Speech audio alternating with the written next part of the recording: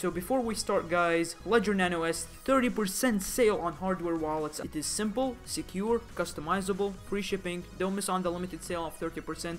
Link down in the description. Hello guys and welcome back to BitTruth with your host Mark Luther. In today's video we are doing another cryptocurrency video, and today we're going to talk about, is XRP going to overtake Bitcoin soon? Okay, the harsh truth about BTC and XRP to overtake them, and is XRP the new king?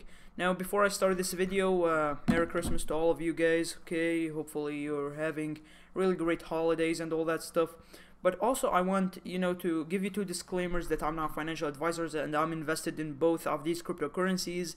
So any opinions coming out will affect me as well. So just wanted to let you know that, despite whatever will happen, in the cryptocurrency world. Anyways, now, is XRP going to overtake Bitcoin? Now, before we answer yes or no, we need to look at the facts in it, because the facts never change. XRP could trigger the bull run of 2019 and overtake Bitcoin, and this was posted 1 week ago. Okay, and here it talks about the Ripple's partnerships. Okay, the the CZ and the Ripple base, putting it as a base pair, and you have XRP spreading, okay, with Coinbase. It's among the 30 asset list. Everything's just positive, as you can see, sending XRP all over the world, everything positive. But there's something about XRP that is going to affect it, and it's major banks and financial institutions. You see, every time XRP has pumped, okay, the thing about XRP is that every time it pumped, actually, okay, it was due to a partnership. Some of the partnerships, okay, it was not really a partnership, it was like a Coinbase listing, and then you will see it pump to $1 or something. There was really huge movements, okay, in the market.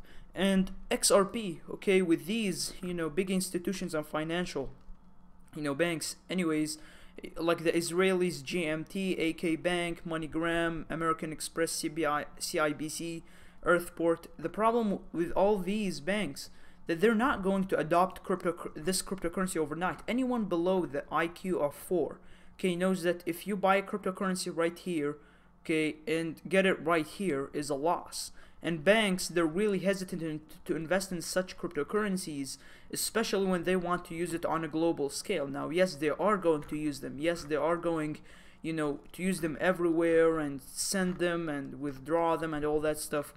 But the fact is that does not mean that it is stable, and they will not put all their money into it. You should know that, okay? If they put all their money into it, the market could have a bull run within minutes, okay, and it could destroy the whole market, another bubble. So don't think that all XRP, okay, all the supply is going to be traded on banks. No, it's going to be a limited supply for each bank. They're not going to risk it. Another thing about banks is that in stock market recessions, okay, it is linked with the bank. If anything happens to these banks, okay, it could affect XRP on the long term. You could see a 20% drop, okay, on XRP because of these partnerships, okay, going in the mist. You're not going to see them anymore, okay. And I highly suggest you watch Wolfpack Cryptos, okay, one of the people on the channel called Dave Texier. He's one of the long-term viewers of my channel, and he suggested me to watch this, this hidden gem of YouTube. I suggest you go subscribe to him, put the notification bell, because this guy, okay, he has some really good information, okay, opposed to the whole other market, the other side. Or you can just read typical articles from these, how are banks affected by stock market, if you don't know anything about that. But really, when XRP is depending on banks, the very first enemy that Bitcoin is trying to destroy, okay, you are going to see that it does not make any sense. The next thing I want to say, and this is really more important than banks, okay, forget banks, let's say banks, okay, they're the good guys, okay, but why Bitcoin is the first place? It's because it's completely decentralized. With XRP, it has some part of centralization, okay. You have banks on its side. You have also the total supply, okay. You have 2/3 of XRP, okay. The total supply is with Ripple Inc. So it's not really with the hands of the market, and even if it's all with the hands of the market, there will be problems and all that stuff. But most importantly, okay, why do you see retail investors, miners, okay, people, who also, the whales, Soros, Rockefellers, okay, the, the, what are they called? The Rothschilds, the governments, why do they buy Bitcoin? Okay, why do they want to destroy Bitcoin? Okay, some of them, okay, not all of them. Because Bitcoin, okay, the only way to destroy it is to buy it all and sell it all and just dump the market. Okay, they are talking tens of millions and billions, people. They're not talking like $100,000 investment. Okay, they're not talking retirement. They're talking about destroying Bitcoin. XRP could really be destroyed in 1,000 different ways. Okay, like, for example, and this is just an example, it doesn't have to do anything with XRP. Okay, if we go here on the 26th of June 2017, fake news of a fatal car crash wiped out $4 billion in Ethereum's market value yesterday. So basically this article, okay, you don't need to read it all. Okay, basically on 4chan, another website which has most, chatting and all that stuff. Okay, they said that Vitalik Buterin, okay, has died, okay, in a car crash, and then $4 billion have been pulled out of Ethereum. And as you can see, according to this chart, look how much Ethereum has dropped. You see, and that's scary, okay? It's not really interesting fact to know that, and at the time, okay, $4 billion was a bit significant, okay, in 2017. That's before the whole bull market, the crazy stuff. The thing is, if anything, okay, if a partnership with one of the banks, if the CEO, if the development team, if you don't know, it's unpredictable. Human error can destroy the coin and wipe it off the market completely. Okay, and one of the the evidences that these things might happen, okay, if we go on the historical snapshots, for example, and we go on let's say 2015, 15th of February, for example, the market back then was different. Okay, there were different players, and even then, XRP was the second, okay, player, okay, in the space. But Ethereum, okay, was like down there, okay, in 2015, and then it came and took over that place. You don't know, okay, what might happen to the market as a whole. You don't know what human error can make XRP go back all the way to the 50th place.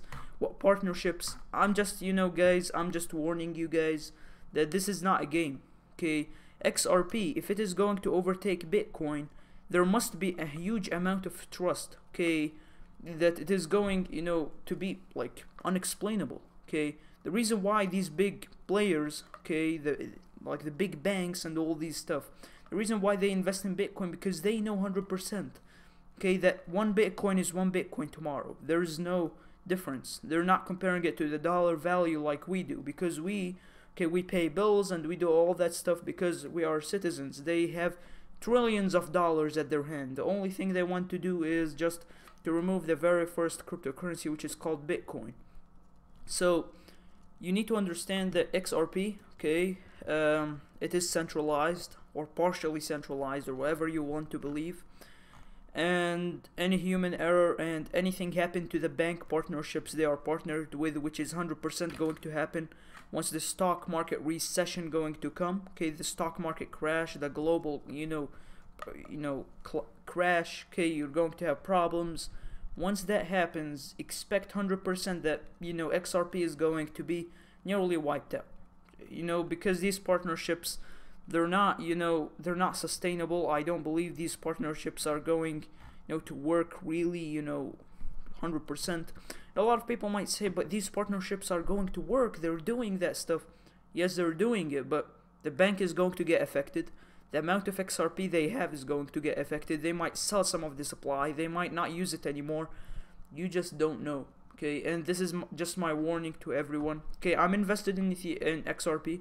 Okay, I have a small percentage of XRP, but I don't trust it to that level, to that 100% level, to invest everything with XRP, to drop everything, okay, all the guns, all the resources, everything I mined, okay, from cryptocurrencies, and just drop into XRP, because that is suicide, okay, that is a huge risk, opposed to other cryptocurrencies, okay, that, have value, but are not tied to such, you know, such volatile, you know, banks and all that stuff. I just don't trust the bank. Okay, and basically when you watch videos about, you know, the 2008, okay, you know, recession, you can see how banks are affected.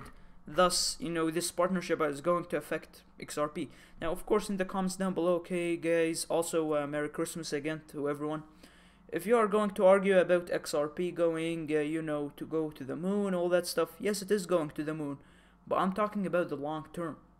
If there's a stock market recession to get, you know, to wipe out everything, okay, to have, you know, a global crash, a bear market, okay, that bear market is going to affect XRP, the first cryptocurrency.